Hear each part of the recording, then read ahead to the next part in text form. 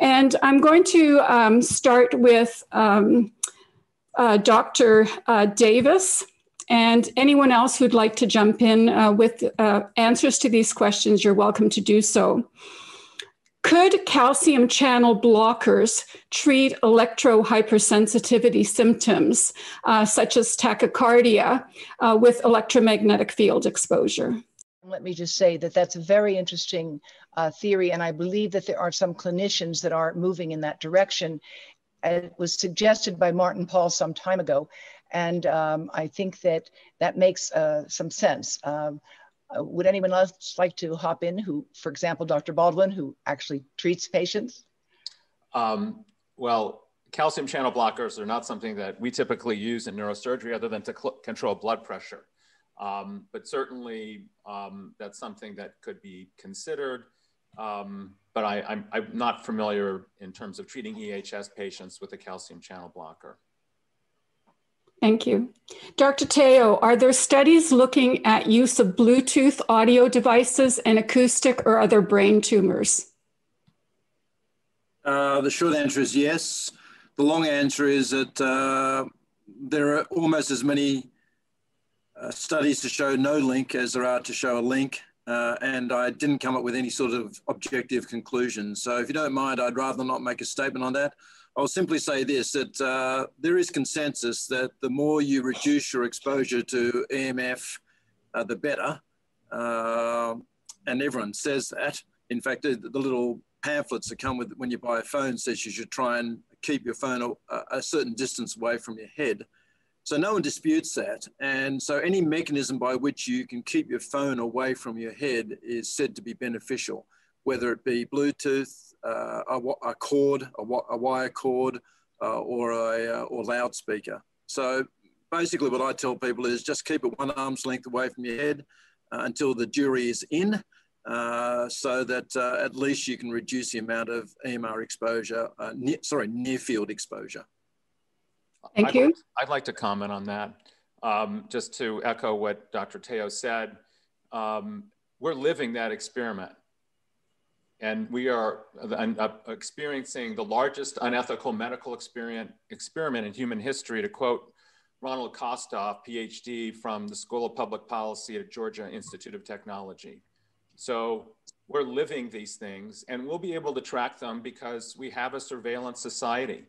And almost no one now comes into my clinic with either a spine problem or brain tumor, and Dr. Teo can probably confirm that, who's not wearing an iWatch or other Bluetooth device, despite the signs in my waiting room, the signs in my hallway. Many people from 65 and up fumble and have no awareness of how to disable their phone.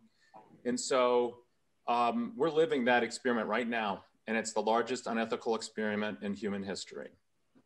And, you know, we did not get a chance to complete the discussion that Dr. Lai and I began because we ran out of time, but he's absolutely right. We don't have the definitive, undebatable epidemiologic evidence at this point.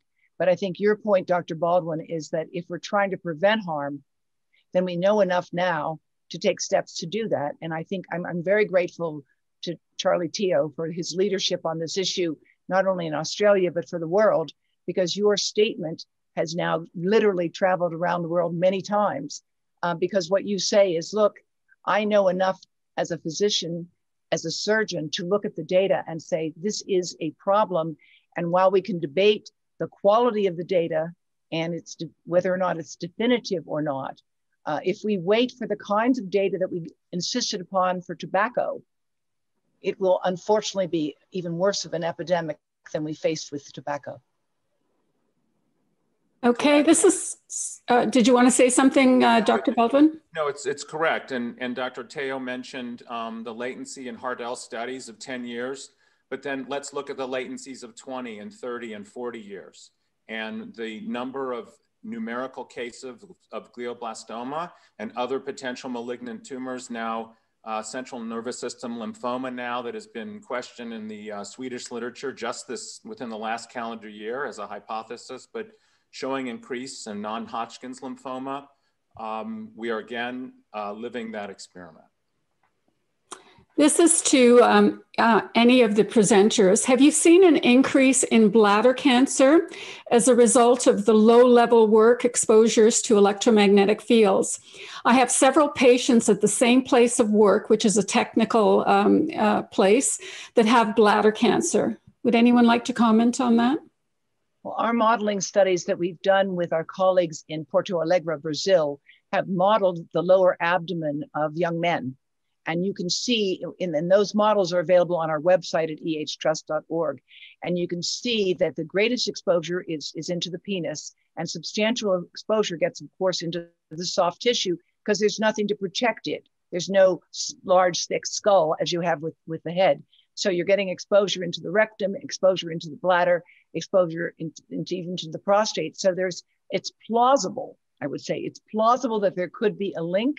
And again, I hope we don't find definitive data by the time we take steps to reduce exposures. Thank you. This is once again for anyone who'd like to answer. Considering the naturally occurring electromagnetic radiation from cosmic rays, certain minerals in the ground, and from ultraviolet radiation, to name the ones I've heard of, is the radiation we get from Wi-Fi, for example, much greater than the combined exposure of these naturally occurring electromagnetic radiation that have evolved over time? Who would like to answer that or start with an answer? I think it's an excellent question, but I'm not an expert on exposure to EMR and its various sources. I simply know this, that there are people around, engineers who come to your house and assess the amount of exposure that you get. And it is surprising, because they always come to me with the end result and the test results. And it's surprising to me that you do get a lot of exposure from sources that you're not completely aware of. Like, for example, the fuse box that sits on the outside of your house has a lot of EMR generated on the other side of the wall. So if you have your bed on the other side of the wall to a fuse box, you're getting quite a bit of exposure. Wires in the wall, alarm clocks next to your bed, electric heating blankets that are left on at night all emit EMR. So you'll be surprised at how much EMR you're exposed to on a daily basis, as well as, of course, of the mobile phones and microwaves. Of course, it's important to differentiate between the low-level electromagnetic fields that you just described, Dr. Teo, and the radio frequency exposures that we get currently from cell phones, Wi-Fi's, baby monitors, and the like, and the newer exposures that are projected to occur if and when 5G becomes more than an experiment in football stadiums, which is currently in the United States. We're starting to roll it out, unfortunately, in many urban areas. Anyone else? Perhaps I can, sorry, go ahead. Oh, well, in terms of Wi-Fi, and we've already discussed this with some of the other presenters, it's the pulsations and the frequency. And so that natural background radiation, such as the Schumann resonance, that's, our natural Earth's electronic field, is something that's healthy. But information data packets that are traveling over 4 and 5G waves and Wi-Fi waves are truly deleterious. And this is one of the theories of the deleterious effects of baby monitors, is that causative for autism, in terms of those young brains are so sensitive and their skulls are so thin that those data packets traveling on their Wi-Fi data monitors are in effect stifling those children's normal cries, and they go inward. And this could be real. And I would venture to say it's probably potentially very real. Well, we focus primarily on cell phones during these presentations. We've got Wi-Fi, we've got Bluetooth, we've got people living near cell phone towers, we've got baby monitors, we've got wireless games, wireless computers, wireless mouse, wireless keyboard. Of all of the types of exposures that we have, which, in your opinion, would be the most harmful in terms of the total amount of exposure from these artificial man-made sources? Who would like to start? Well, we know from modeling studies, again, done by Claudio Fernandez and Alvaro de Sales, whom you know very well, Dr. Havas, that the greatest exposure occurs from the cell phone. It's the device that's held directly next to the body. It gives you the near field exposure that Dr. Teo just referenced. And because of that, the greatest exposure that any individual will have will be from the phone. Now, even if the phone is not being used as a phone, so long as it's on and in your pocket next to your body, it's emitting signals up to 900 times a minute. It's the electronic handshake. Where are you? Here I am. Where are you? Here I am. So that it's smart and it's constantly updating itself with however many apps you might have open. So get it off your body. Remember, distance is your friend. From surveys, the EMF, the radio frequency radiation in the environment, come from AM, FM radio and TV stations. So we're actually expose people, whole body to the radiation. And that, of course, study that show that how far people live from a tower, from an AM radio tower or TV tower, they are increasing cancer the closer they are to the towers. But these people are exposed whole body to the radiation instead of partially exposure like cell phones. In small communities, one of the things we found is that the highest exposure comes not from nearby cell towers, but primarily from Wi-Fi in the home. So, you know, if you have this on all the time, it's near your bedroom, you're going to be exposed 24/7. And so I guess if I had to answer that question, I would have thought Wi-Fi would be very up high on that list, maybe even higher than cell phones, just because you've got full body exposure, you know, 24/7 if you happen to have it on all the time. Exactly. Dr. Teo, we think of gliomas as a tumor of elderly people. Are younger people beginning to develop this? Are you finding that in your practice? And I guess, Dr. Baldwin, that would apply to you as well. Are you noticing that there's an age differentiation in brain tumors in men and women, or in either sex? Yeah, there's a real instance of brain cancer, brain tumors in children. I mean, it's an often not well-known fact that brain cancer is the #1 killer of children in our society in developed countries. It kills more children than any other cancer, kills more children than any other disease. So it's the most common solid cancer in kids. It's the deadliest cancer in kids. But that wasn't your question. I wanted to make that statement so you do understand that it is a tumor that is unfortunately in our children. The question is, you know, is the incidence of brain cancer, brain tumors increasing in children? And I hate to say it, but the scientific community are loggerheads and still haven't come up with a definitive statement. The UK came up with a definitive statement saying that one particular tumor was absolutely increasing in incidence in children. That's a tumor called an ependymoma. And as I said to you before, the CB Trust studies that showed some exponential rise in brain cancer in 19 US states included children in those figures. So I guess the bottom line is, yes, it's increasing in adults and in children. And is it increasing in children more than adults? Well, for this one particular tumor, it is. I mean, there's enough evidence there to be worried. We haven't talked about thyroid cancer, but that seems to be increasing, particularly among women in a lot of developed countries. Would any of you care to comment on that? Is that due simply to, you know, improved methods of detection, or is it a real increase? Epidemiologists, again, are split on this. There's no question that a large part of the increase in thyroid cancer is diagnostic ascertainment.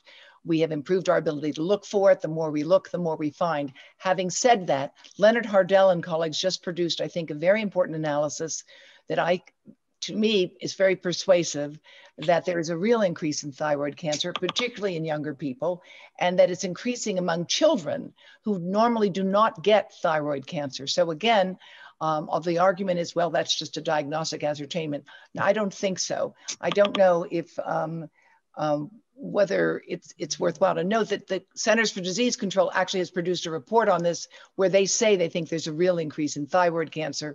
And they also note, by the way, a possible increase in glioma, which, as you know, is the kind of brain cancer we're most concerned about associating with cell phone radiation.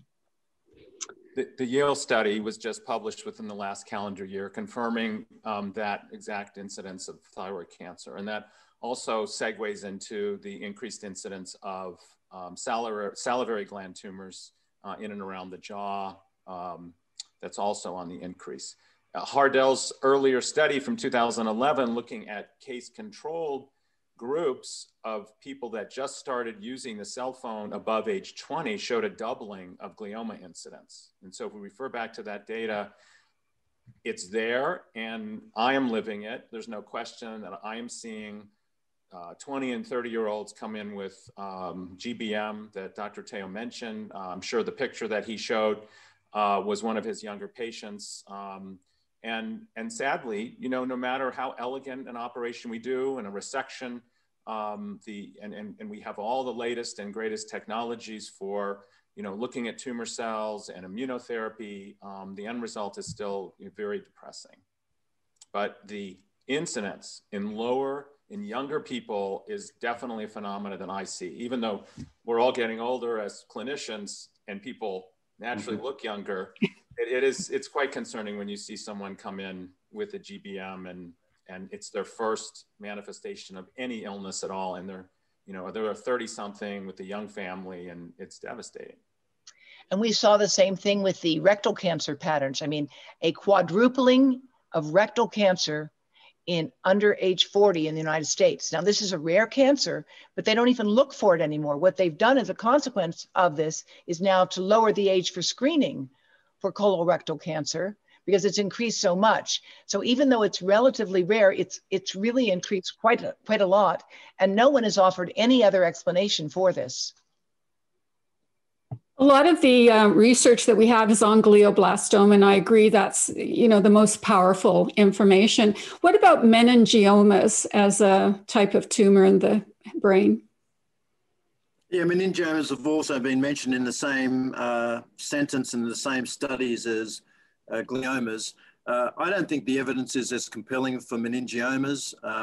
The substrate, the biological substrate of the genesis of a meningioma isn't quite in keeping with some of the studies basic science studies that we've seen. So both acoustic neuromas and meningiomas, well, they have been associated with mobile phone usage. But I think the most compelling evidence is gliomas.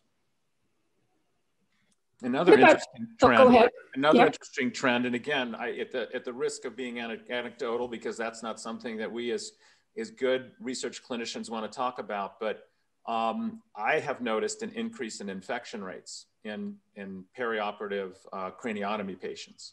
And if you query, you know, the people that come in with those infections, their primary mode of communication is a cell phone.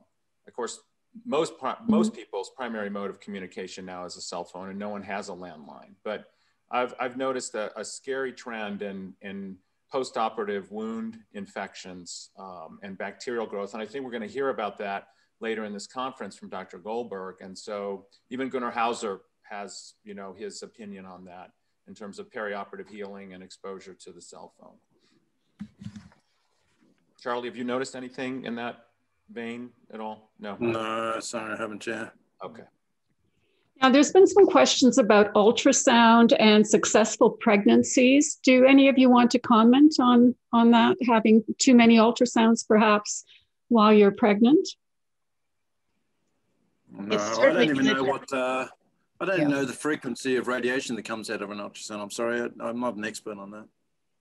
No, it is definitely a lower frequency, but there are concerns that have been expressed in the obstetrical community, and there's generally a move to do fewer ultrasounds as a result of the possibility. And again, I would say that we have to ask ourselves the question, do you want to prove harm or prevent it? Mm-hmm.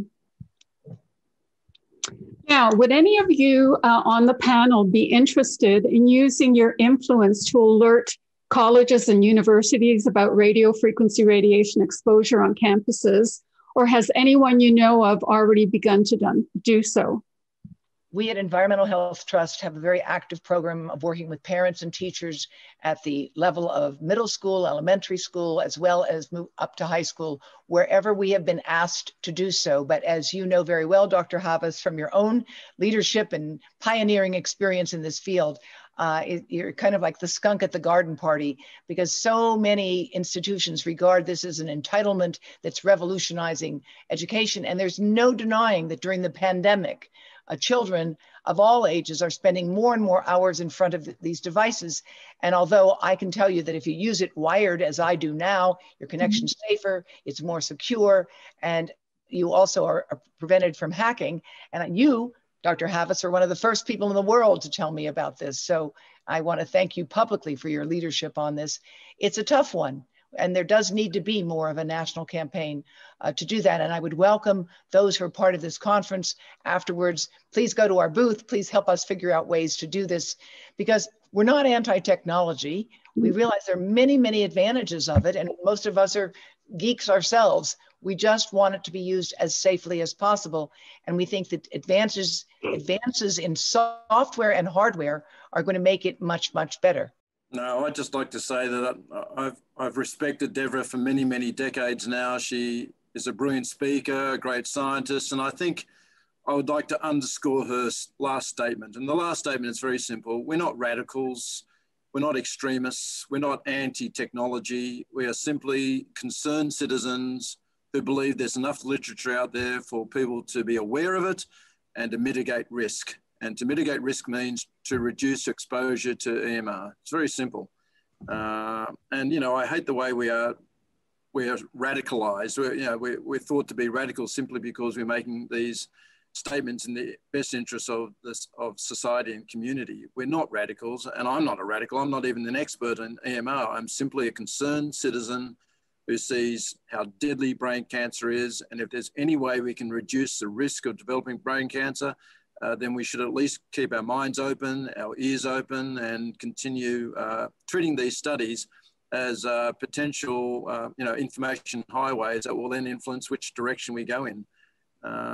So Devra's always said that, and I think it's what's wrong with us saying that? There's nothing wrong with saying, be concerned until the jury is in.